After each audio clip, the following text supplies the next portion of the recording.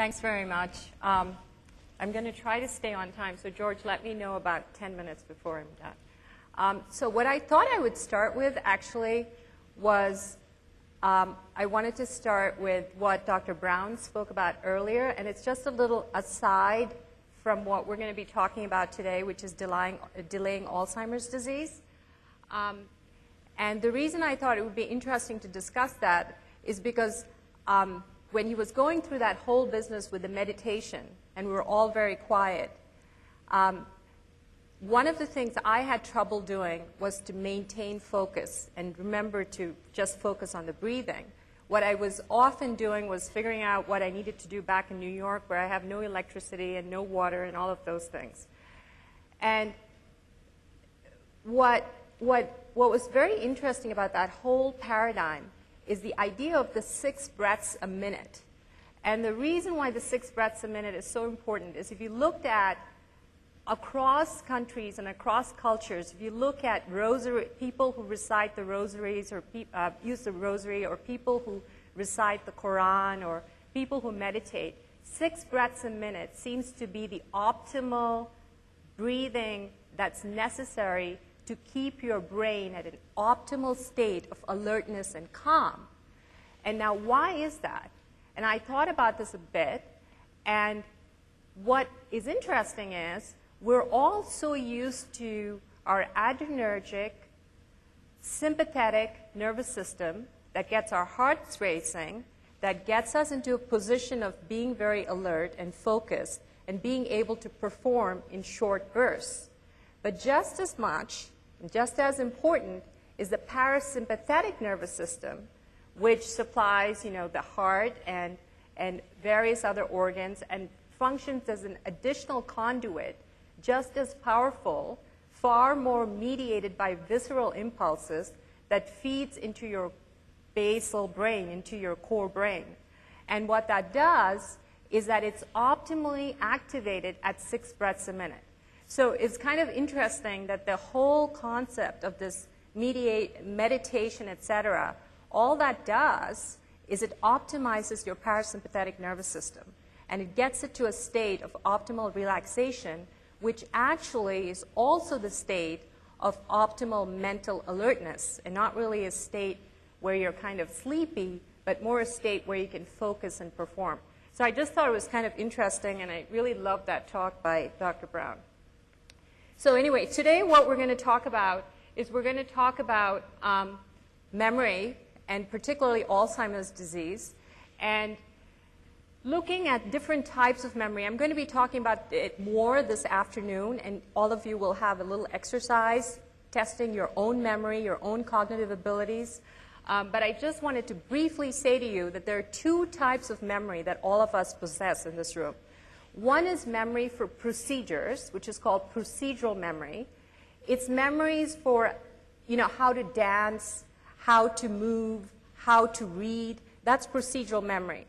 Then there is memory for facts and events, which is called episodic and declarative and semantic memory. It all falls under the rubric of declarative memory. Declarative memory is housed in a different part of the brain from procedural memory. The good news for all of us is that procedural memory does not really diminish as we get older. Declarative memory, but particularly a certain type of declarative memory, which is memory for episodes and events, tends to get worse as we get older. And the loss of declarative memory, particularly episodic memory, which is what did you have for breakfast yesterday? Where were you 2 weeks ago? Where did I put my glasses, which I just took off? Those are defined periods in time, episodes. That is what gets erased, and that's what gets erased in Alzheimer's disease. That is what gets erased in all of the dementias, and that is what we all fear as we get older. So what I'm going to talk about today is really how we can prevent that type of memory loss, and we'll also look at risk factors for that type of memory problem. All right, so to start off with, this is just an old study from Evans's group in Boston, and there he looks at all the cases of various types of neurodegenerative diseases And as you can see, Alzheimer's disease is by far the most common. This is a very old slide. So on this slide, you don't even see dementia due to Lewy bodies. But in fact, Lewy body dementia is the second most common type of dementia. And it's not on this older slide. The way I think about it is 1 out of every 9 people over the age of 60 will develop a dementia. And 1 out of 3 people over the age of 80 will develop a dementia, will have a dementia, in other words. So the risk is very high, and the prevalence obviously increases as we get older. This is another study. This is from the Euroderm study, and there they looked at a very, very large number of patients. If you look at the cohort over here, if you look at the cohort, you can see that there's a very large number of patients in that group. You know, I would say, almost 18,000 patients. I did my math right. And you can see that in that group, the incidence of dementia is quite high, and particularly Alzheimer's disease.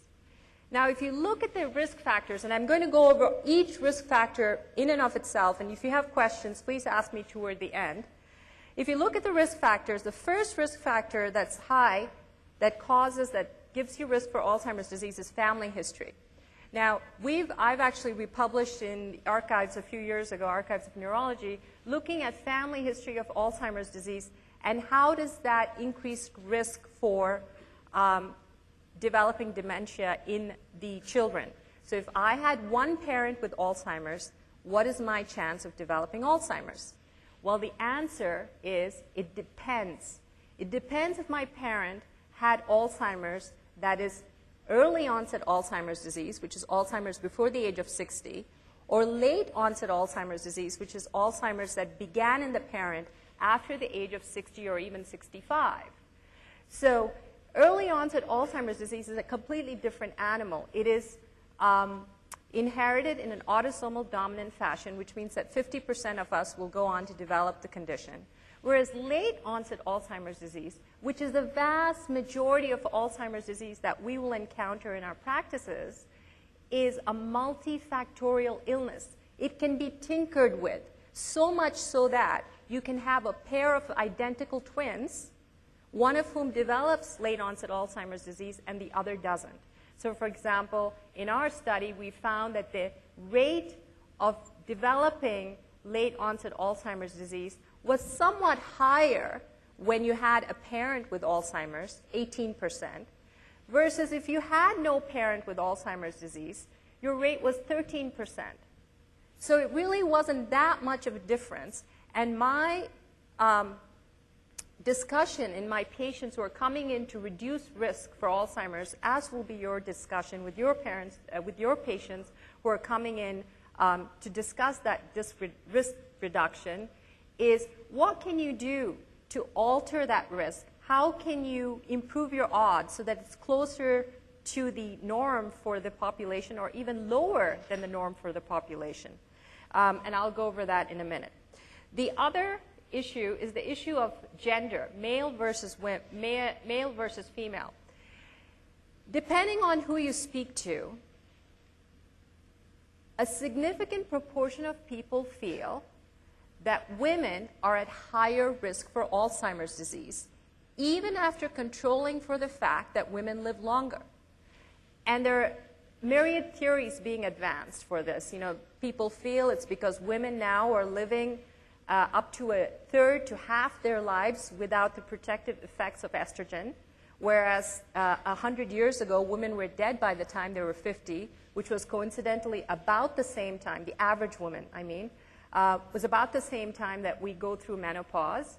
But then there are other people who feel that there's no increased risk. I am of the camp that women are at increased risk for Alzheimer's disease as we get older.